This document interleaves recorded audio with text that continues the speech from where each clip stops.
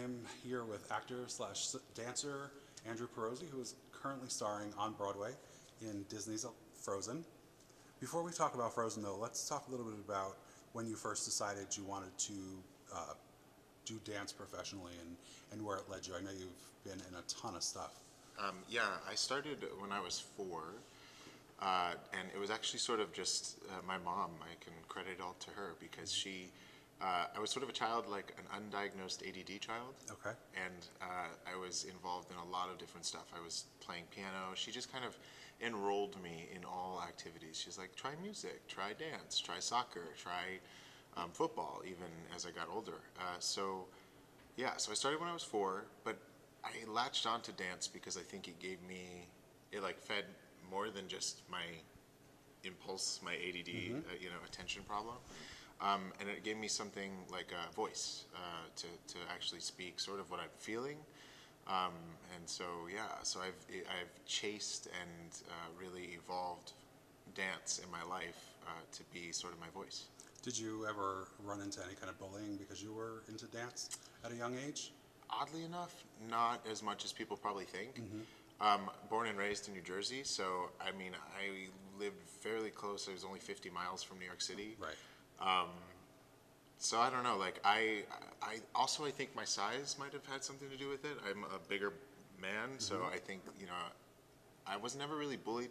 There was a few times on the football field where they'd be like, "Oh, twinkle toes," and they try to like say things, but it didn't matter because Until they got tackled, right? Exactly, because I would basically come and tackle them and then be like, "Yeah, Twinkle Toes is going to tackle you because I went to dance class and my agility is high and Yeah.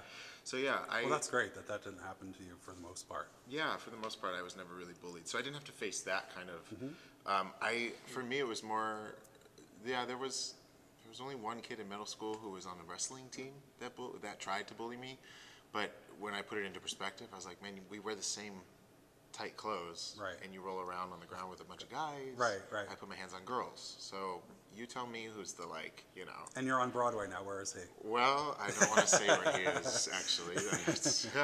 No, that wasn't a question. That was just good. Just some shade from the interviewer. Some shade. So, once you did it in your youth, did you go to college for it, or did you pursue an actual different career path major? I was being encouraged to go to college by a lot of my teachers at school, but I think that was also because they didn't know my life too much outside of school, which was actually, I went to Princeton Ballet School starting at the age of 8. Okay. And then between that and Kathleen Academy of Dance in Hillsborough, my time was really invested in dance, especially as when I got into middle school and high school, I stopped doing football and I started really focusing on dance. So for me, it was yes. So when I hit high school, I had this opportunity to audition for So You Think You Can Dance, right? And I went out and I auditioned, and it kind of set me into a place of okay, I see what's happening on the West with dance. I know what I want in New York. I want to come and perform on Broadway. Right. And then I was also dancing with Princeton Ballet School, and they were sort of being like, hey, you can come and feed into our company, American Repertory Ballet, if you wanted to do company life right away. And so part of me was like, I definitely don't want to go to college. I don't want to invest any more time in really education because I feel strongly about my talents. And my mom was really my biggest supporter for that. And so she said, well, then I support you as long as you work hard and every day you go to your auditions and you show me improvement, you can go for it. So she gave me the freedom to sort of right out of high school come right into New York. I would take the train every day, show up at 8 a.m. Early up to those sign-up auditions, the non-equity ones where you have to. Yeah. And for 3 solid months, I auditioned and I booked my first job within 3 months. So. And if you were coming in on New Jersey Transit and had to be here at 8, you probably left at midnight the night before, yes. right? Yeah, you got that 1 a.m. alarm. And then that's right. Yeah. So what was your first professional gig that you booked once you came to New York? Actually, my first professional gig in New York was called the Manhattans. Okay. It was, I cannot recall her name, but she was a rockette, and we performed for Rosie O'Donnell's birthday celebration as our first debut, and then the second was at Carnegie Hall with the Gay Men's Choir Very in nice. New York. Yeah. And that was my first professional job. Then you've gone out on tour. You were in the Moving Out tour. Yes. Then I sort of from there things opened up, and I did a regional production of West Side Story. Then Moving Out, which was my first touring job, and then Dirty Dancing, which actually led me to get my equity card. Very cool. Going out on tour with Moving Out, what was it like for you? Had you traveled a lot in your youth and in your high school years, or was this your first opportunity to really get outside of Jersey? Yes, yeah. Moving Out was really my first, and I call that my college years. Like, a lot of people are like, "Oh, did you go to college?" And I'm like, "Kind of." Yeah. Kind of. It was more like the college of life and Hard performance. Knocks, yeah. Of Hard Knocks, yeah. Yeah. Under the direction of Twyla Tharp. She was easy, I understand. She's so easy. Oh, Please, Twyla. piece of cake. So easy. No, her brilliance is that she expects nothing but the best from Right. everybody she works with. And that actually was some of the best education I could have had coming out of high school. I had not made it on season 2 of So You Think You Can Dance. And then Twyla Tharp was like, I want him for Moving Out. And so I was like, all right, I can't be that bad. Right? Like if I didn't make that, whatever, but now like this legend of Right. of one of the most inspiring people as to why I wanted to pursue dance is saying, hey, I want you to be in this company of a show that I had seen when I was 16.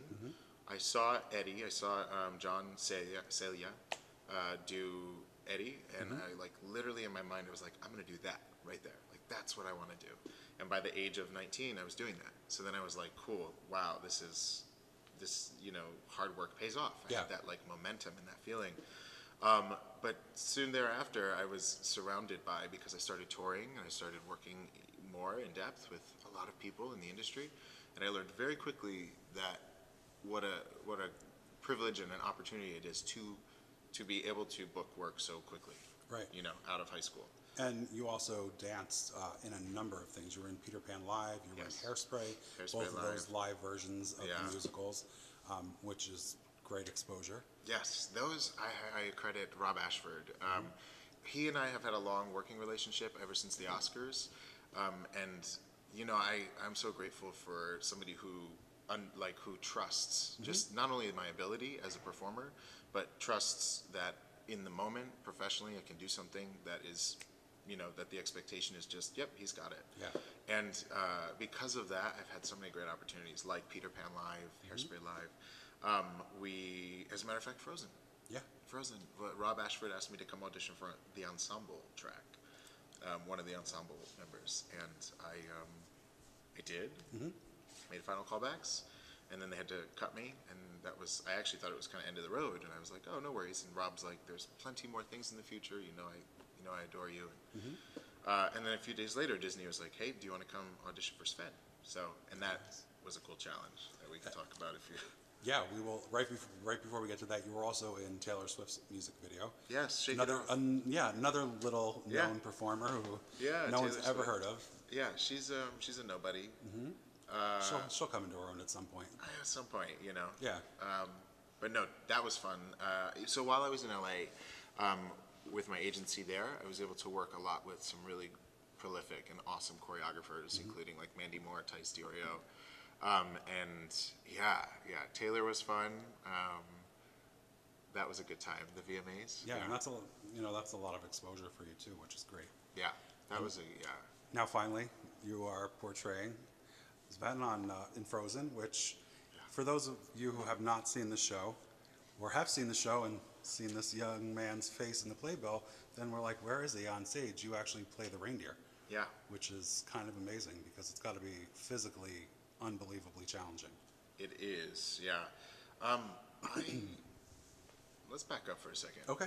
Let's back up. Let's go back to Los Angeles. Okay. After Dirty Dancing, I was in Los Angeles for like a solid 8 years, where I also I met my wife on tour actually with Moving Out, but while we were in Los Angeles, we got married, we had 2 kids, and I learned while I was there, not only I was fitness training celebrities, that's a whole nother story, but while I was there, I also started investigating acrobatics and hand balancing Okay. for circus work, and in that training, I was able to teach myself an ability that I was like, cool, I don't know how I'm going to use this. Maybe I'll join Cirque du Soleil. I don't know.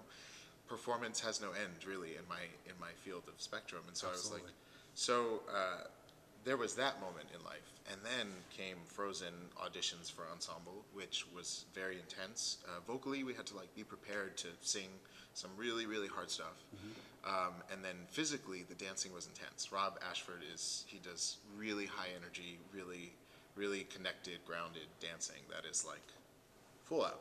So that I had all been prepared for. Then they said, hey, we'd like you to come audition for Sven. It means you'll work with Michael Curry. So Googling the heck out of it.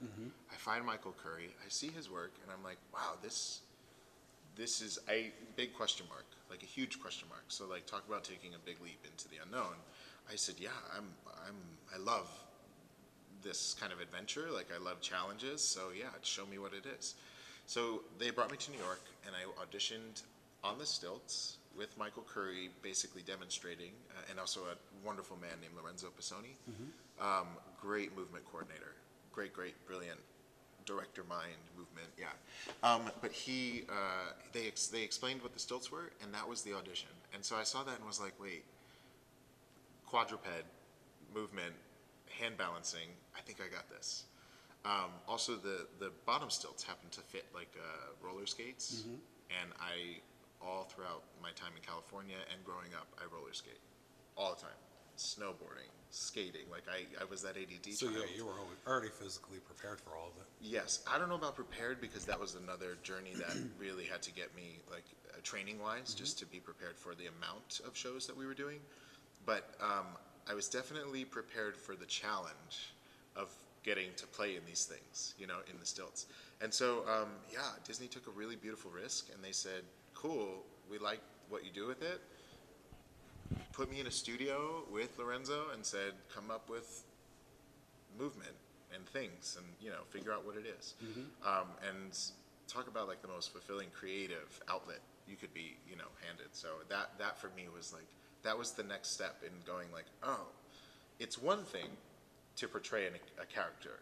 It's a whole other thing to discover an entirely new way of performing it. Right. Literally you don't see my face the whole show. You think, is there a real reindeer? Or at least if you do, that means I'm doing my job right. Now, it's got to be even more challenging that you have to trust your co-stars to actually kind of lead you in the right direction a little, because you kind of have tunnel vision, right, when you're in costume? Very much so, yeah. Yeah, the amount of trust between not just myself and Jelani Aladdin, who plays Kristoff, but myself and everybody on stage is unique because the vision is like probably about 6 to 8 inches wide, and it actually has a screen in front of it, so it's not like I can really see. I see as if like if somebody had really bad nearsighted vision, then they pulled their contacts out or their glasses off. It's sort of like that. It's very blurry because of the screen, and I can make out like shadows and people's legs and their hips up to sometimes their chest, depending on how high I lift my head. So really, it's about like we built in sort of a communication system, and the other trick is I use some shadows. See how I can see my shadows on the table? Yeah. That I can tell where his ear is based on where the shadow is. So it was a cool exploration of senses. Is it incredibly disorienting after the show when you come out of the costume and have to refocus? It's kind of like scuba diving. The more you do it, the more you feel acclimated. So not only to the drop in and the adjustment in the temperature of the water, all of that, but Right. then also like getting out and circulating your blood, circulating everything Right. back to it. So Yeah, I I would can imagine say, it's got to be pretty hot in there too. oh man, it is warm. Yeah, It is I can really imagine. warm in there. Yeah, we even have our own ACs actually. Really? Yeah. That's so interesting. Yeah. When you do the curtain call, do you come out as yourself or do you stay in costume? Curtain call, I come out as Sven. You do? Yes. Wow, that's crazy. Yes. People must be blown away when you walk out and they're like, wow, this is an actual person. They see it in Theoretically, Playbill. if they see it, yeah. So the fun thing about it is, when we do the curtain call, I come out as Sven, and that was something that, of course, Disney decided. But it's interesting because I always think to myself, maybe we can challenge people to start reading their playbills. if the mystery is that intriguing, and they're like, wait, what am I witnessing? Because most people will come up, and if after the show, if they're like, you are Sven, and they're like, oh yeah, I thought it was an animatronic. Yeah. I thought it was like, you know, and I kind of think, and I'm like, okay, I mean, I don't know if that's a compliment, but I appreciate that you don't think it was just one person. Right. You know, like it's almost, but it's funny because to me, Sven is like an old school airplane. It's all pulleys and levers, and that's what the genius behind Michael Curry is. He came up with something, and he said to me when we were mounting it on my body, and just saying like, you know, I wanted to make something that could feel totally like a second skin, so that the puppeteer can fully embrace the character. And I was like, brilliant. I'm going to do whatever I can to be in that costume and be that character. So, and Jelani was the other half of that, because of communication, because of saying like, okay, I pretty much was like, how does my dog interact with me? So then let me just be my dog, and in a little bit of a role playing game, and flip that with him, with Jelani, as a mountain man, and then how would we interact as his reindeer, his pet reindeer, and his BFF, and yeah, and what is that physically like? And so the physicalities really started to help guide where I was going to be on stage as well. Have your daughters seen the show? 5 times. What 6 do they times. think? Oh, they love it. What did they think the first time? Did they believe that was you inside the reindeer? They did, because they were so investigative and curious that I had to keep them along the journey. All the way from the moment I first got to see even like prototype Sven to real Sven to all of the creations of it. So yes, they loved it, but they also, I think, for them, this is so silly. You know what their favorite part of the show is? What? Huga. The number where that Oaken comes out and sings. Yeah, and sincerely, that is their favorite part. Not because like of anything else other than he said hi to my daughter the first night that they saw the show. So you don't get any cool points In at the all for audience. being on Broadway in Frozen? Nothing. Wow. Nothing. I get nothing. They're No, out of the will. yeah, that's it. They're gone. They're done. Cut off. Cut off. No, they do. When I go, it's so cute. When I go back to Phoenix, where they live, I'll go to their school, and their friends. Oh, Yeah. that's Sven. Oh, That's amazing. Sven. So it's kind of fun because the little ones identify with me more as Sven than as my own person. But that's fine. It's Yeah. fine. They'll grow out of it, right? Do you get to go back often, or are you pretty much doing all 8 shows a week? So I have to be at the theater all 8 shows a week. I do 6, but I go back probably once a month. Okay. I try to get back there. Or they're coming out. They're coming out very soon, end of this week. very nice. So you'll be spending the holiday as a family, which is great. Thank you so much, Andrew, for taking the time to meet up with me. It's been a real pleasure. Brian. Fellow Jersey boy. Yes. And I very much appreciate you taking the time. Awesome. Take care. Have a nice holiday season. Thank you. You too.